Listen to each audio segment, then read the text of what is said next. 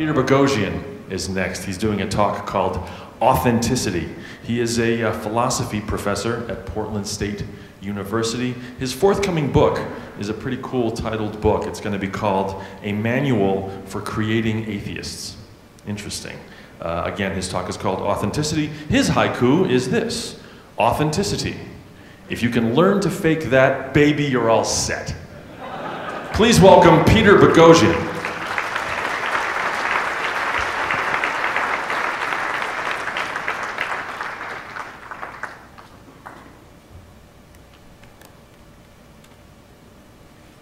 Thank you. About 15 years ago, I lived in Albuquerque, New Mexico. One day, I came back to my car, and there was a note on the window. Very interested. I picked up the note, and it said, "You drive like a real asshole." I couldn't believe it. I was indignant. I was outraged. So I took the note and I threw it on the floor, and I went on with my day trying not to think about the note. It failed, and I kept coming back to the idea that I was so discourteous. I noticed when I was driving that I was a little more aggressive than the people of New Mexico. At first I attributed that to the fact that I'm from Boston, Massachusetts, and extra credit. And in Boston, people are much more aggressive when they drive. But the more I drove, the more I came to the realization that, boy, I was really not a nice guy. I was kind of a jerk when I drove. So I took the note off the floor and I taped it onto my dashboard. The reason that I did that was because I wanted to remind myself of the type of person that I wanted to change into. And the reason that I'm telling you this story is because it fits with two themes of my talk tonight: authenticity, and my talk is about authenticity, but specifically it's about forthright speech and belief revision, and we need both. The theme of this year's amazing meeting is fighting the fakers. Tonight, I'll argue that fighting the fakers starts with authenticity. Fighting the fakers starts with fighting the fakery in yourself. I'll talk about two types of authenticity. The first and easiest to accomplish is forthright speech. Forthright speech is clear, honest, and direct, and forthright speech matters. For too long, people have been afraid to speak clearly, honestly, and directly. They've been afraid to say what they mean, particularly when it comes to superstition and religion. They're afraid to offend. They're afraid to hurt people's feelings. They're afraid of how they'll be perceived, so they cower to dangerous ideas. They silence themselves. One consequence of this failure to be forthright in speech is that dangerous ideas flourish. They gain traction and multiply. Once this happens, fakery becomes entrenched and more difficult to eradicate. Only after fakery is removed can we focus on the truth. If everyone were authentic, we wouldn't have to figure out what others mean, because everyone would say what they actually mean. And saying what we mean is essential because the only way to solve problems is by speaking clearly, honestly, and directly. The second type of authenticity I'll discuss is much more difficult to achieve. It's being authentic with yourself. At its core, being authentic with yourself means being willing to revise your beliefs. This matters intensely because belief revision allows us to change our behaviors and solve our problems. If you're willing to revise your beliefs, then you'll always fight the faker in yourself. So tonight, I'll talk about authenticity, first in terms of forthright speech, and then in terms of a willingness to revise beliefs.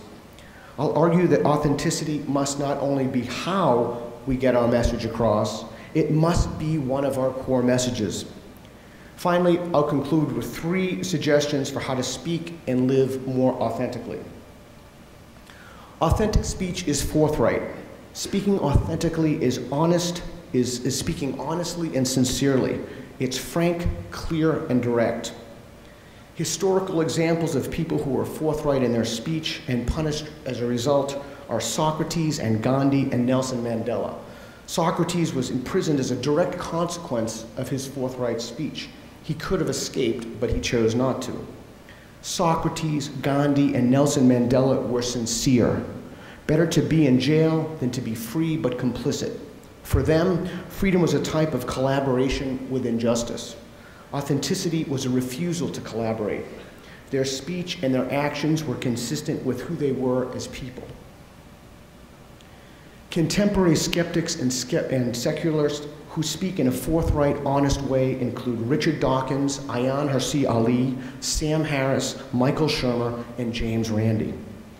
They are models of authenticity and among the most effective advocates for reason and secularism. While I don't agree with every one of their positions, I have tremendous respect for them. They're sincere, they take risks, and their forthright speech has made a tremendous difference in reversing the tide of unreason. Dawkins, for example, on the role religion ought to play in society. Ali, about the status of women in religion. Harris, about faith. Shermer, about education and secularism. And Randi, about the need to unremittingly call out every manner of faker. I also want to note that they occasionally disagree with each other. Dawkins and Harris, for example, disagree over gun control, but the idea is that they have a rational framework from which they can disagree. They say exactly what they mean. They call people out and they respond when they're called out. They give a punch and take a punch. They're authentic, they're forthright. They fight thugs and fakers. One quality they have in common is that they speak truth in the face of danger. Ancient Greeks had a word for this, parrhesia. Parrhesia is frankness, truth-telling, speaking at risk in front of a hostile audience. It's speaking openly, without ambiguity or concealment. Parrhesia is boldness. It's when you speak with sincerity and not because you want to flatter someone or reap personal reward. It's frankness instead of persuasion. But speaking truth in the face of danger also has a moral component. You're attempting to communicate a flaw in thinking so that it may be prevented. Speaking truth in the face of danger is a duty, and it's often the only way to solve problems and to prevent dangerous ideas from spreading. Just as we have models for authentic speech, so too are there models for inauthentic speech. American televangelist Joel Osteen, whose grotesque insincerity deceives literally millions of people each week, uses hollow, Zen-sounding, feel-good platitudes like, "I believe God gives you the grace to do what you need to do." And you're right. When you focus on being a blessing, God makes sure you're always blessed in abundance. Osteen is a particular concern because he markets his message of unreason under the banner of hope. He encourages people to barter their rationality for coin. Ultimately, they lose both. Osteen and other fakers have become exceedingly wealthy as a result of their inauthenticity, savvy marketing, and complete disregard for human well-being. For Osteen, insincerity is big business. We need to be forthright about the potential negative consequences of being forthright. Forthright speech doesn't necessarily come with external reward. As I mentioned earlier, in some context, it can land you in jail or even get you killed for heresy or blasphemy. There are also less dramatic consequences to forthright speech. For example, you may be accused of being an evangelical skeptic or an evangelical atheist. In my experience, what people mean by this is that you're speaking too clearly and in too plain language about facts and evidence.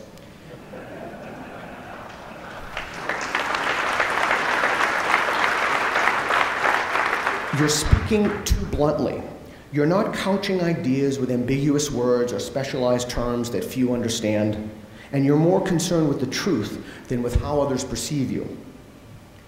As a side note, I have been accused of being an evangelical atheist. I even have a forthcoming book entitled A Manual for Creating Atheists.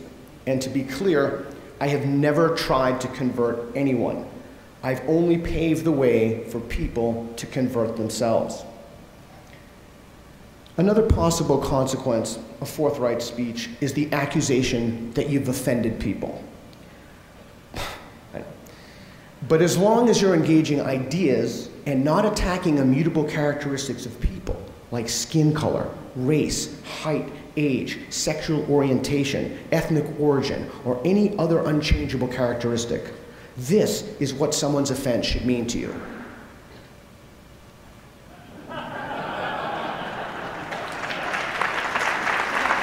Nothing. Ideas do not deserve dignity. People deserve dignity.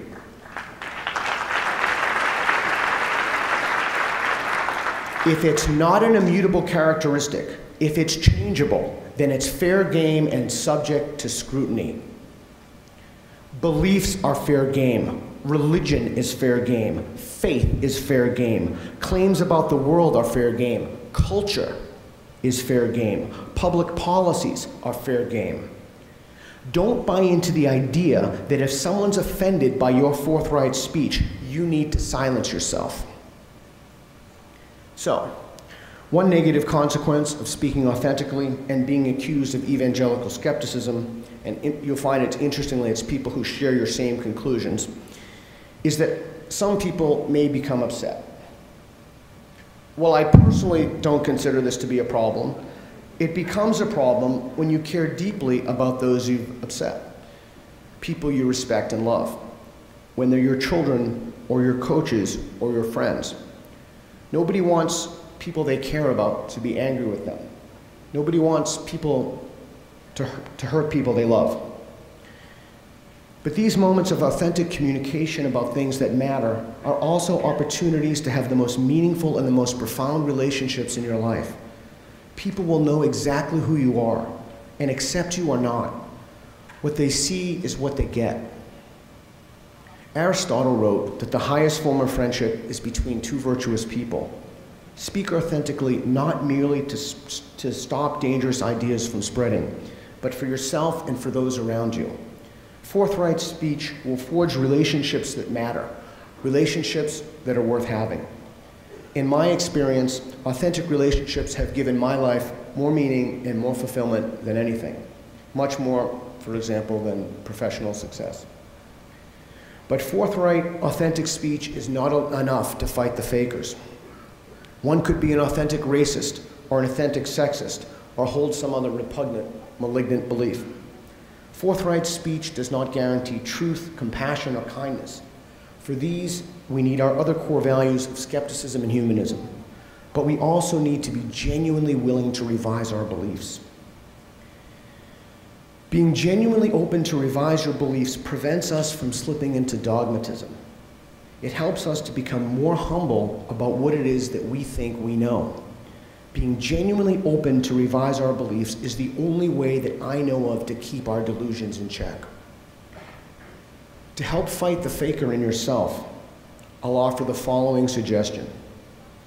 Always have a sincere response to the question, what would it take for me to believe? In the realm of religion, for example, what would it take for you to believe that Joseph Smith was a prophet? And what would it take for you to believe that the Dalai Lama reincarnates? And what would it take for you to believe, as Scientologists do, that we're thetans trapped in human bodies? In the realm of pseudoscience, it's much easier. What it would take for me to believe is that if someone passed the James Randi $1 Million Challenge, if someone did pass a challenge, and actually we'll find out in a couple of hours if they do. And I actually sincerely hope that someone does, because then we can use that to move our understanding of that supernatural phenomenon. We can apply the tools of science to study that. But that's what it would take for me to change my mind. That's what it would take for me to believe. An external benefit of belief revision is that it's a modeling strategy that can help those who are trapped by pathological beliefs. Many religious fundamentalists are forthright and speak truth in the face of danger, but they are inauthentic because they lack the willingness to revise their beliefs. When those who don't share our skeptical values see that we are open to revising our beliefs and that we appreciate being shown reasoning, errors in our thinking, errors in our reasoning, it makes it much easier for them to change their beliefs. They'll become less threatened, less likely to adopt a defensive posture, and more likely to reconsider.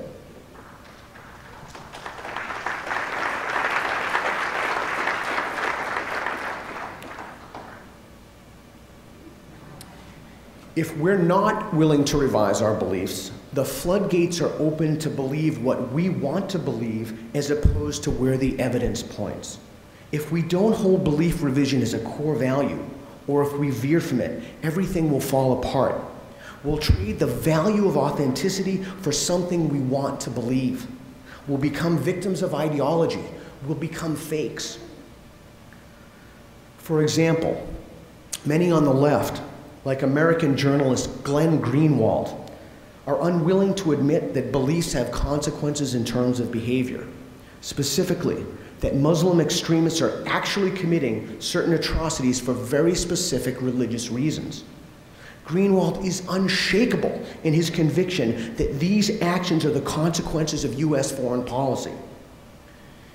Even after a suicide bomber's explicit admission that he was motivated by passages from the Quran, many on the left, mostly those in academia, will say things like, well, he didn't really mean that, or it's simply not the case that religion had anything to do with it, or you're a bigot. If we can't be honest about the danger of religious extremism, for example, we won't even be able to address the problem, let alone solve it. And the first step to solving any problem is to be honest about it. Similarly, if the debate is framed in such a way that an entire group of people is placed outside the bounds of civilized society, then it becomes prejudiced and extremism. That's exactly how many Fox News commentators and American activists like Robert Spencer and Pamela Geller frame their arguments. Spencer and Geller have written entire books turning their ire upon Muslims and using the language of Western liberalism, like free speech, hate speech, and equality, to smear an entire group of people. They don't just attack ideas, they attack people. This is dishonest, disingenuous, and hateful. The easiest person to fool is yourself. Being willing to revise your beliefs helps you privilege reality over ideology and not cherry pick what you want to believe. Belief revision helps prevent us from becoming fakers by honestly considering the evidence, wherever that may lead. If you're willing to revise your beliefs, you won't have to go through life lying, which is difficult and burdensome. You can have healthy relationships and relationships that work because they're not based on deceit. You won't have to struggle to figure out what your friends mean. You won't even have to struggle to figure out what you mean. You'll be able to solve problems. You'll be able to identify dangers. You won't be a fraud, a phony, a faker. If you're genuinely willing to revise your beliefs, you don't use people or get used people in a way that you've co-conspired to create. You're less likely to be an asshole. Authenticity is a way to treat yourself well. Authenticity is a way to treat others well. Authenticity, honesty, sincerity, being yourself and speaking clearly, there are ways to cut through the noise. There are ways to keep it real. And there are also ways to help us as a movement avoid dogma, gurus, politics, financial interests, and everything else that typically corrupts movements. Authenticity is an indispensable safeguard. In the Gorgias, Socrates says that it's better to be refuted than it is to refute. For Socrates, being refuted, learning, and thus casting off our certainty and dogmatism is virtuous. As long as we hold belief revision as a value, we'll be less likely to fall into dogmatism, ideology, and arrogance. We'll be less likely to become fakes. Before I conclude, I'd like to offer 3 specific suggestions for speaking and living more authentically. If someone asks you a question and you don't know the answer, say, I don't know.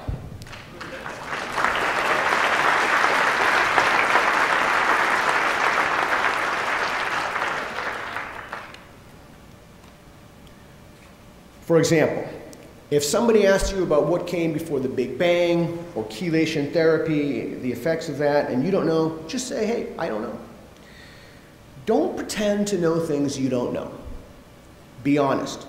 Readily admit your ignorance. If you don't know, say, I don't know. Don't be a fake. Don't apologize or mumble in the defense of reason. Don't tone it down or talk baby talk. Apologize for something you said only if you're genuinely sorry, not because it hurt someone's feelings or because it offended someone or because you were subjected to personal criticism or because you were bullied. Consider Ron Lindsay's apology for his opening remarks at the Women in Secularism 2 conference. Now, I've never met Ron. I don't even know Ron. I never even spoken to him.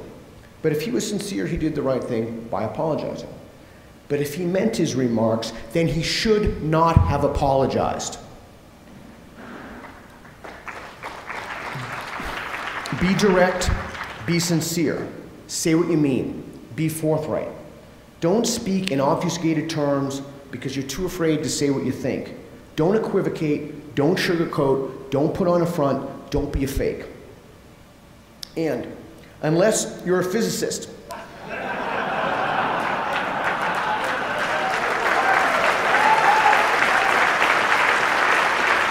or you're specifically talking about the realm of the very, very, very small, in the context of physics, do not use the word quantum. Quantum healing, quantum consciousness, quantum spirituality, quantum understanding, quantum life force, quantum actions, quantum karma, quantum subjectivity, quantum infinity, no.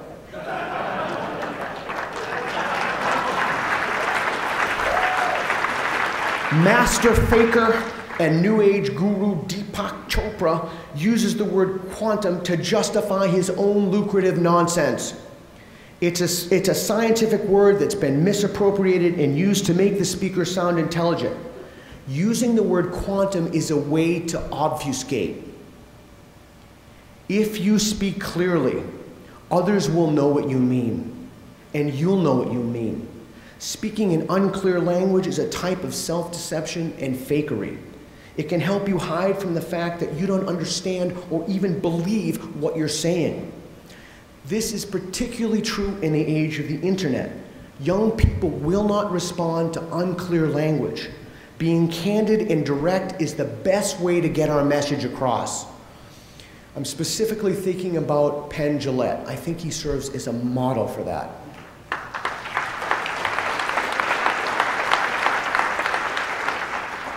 Finally, be wary of labels. They make it hard to revise your beliefs. There are no religious people or non-religious people, atheism plus or non-atheism plus people. These are alienating specious distinctions. There are only people, some of whom have dangerous ideas, some do not. My friend Matt Thornton, a reason activist, said to me, "We fear honest, blunt dialogue, but what we ought to fear are dangerous ideas. Because while blunt and honest dialogue may be offensive to some, dangerous ideas can be fatal to all of us." Reason and rationality have endurance. They don't evaporate the moment you get slugged, and you will get slugged. Look around you at this conference, at the people in this hall tonight.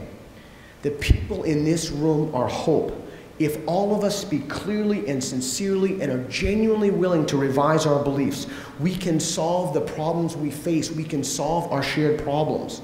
Fighting the fakers starts with authenticity. Fighting the fakers starts with you. Thank you.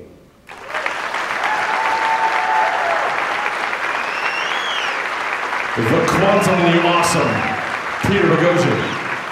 Yes. Yes. Peter Boghossian.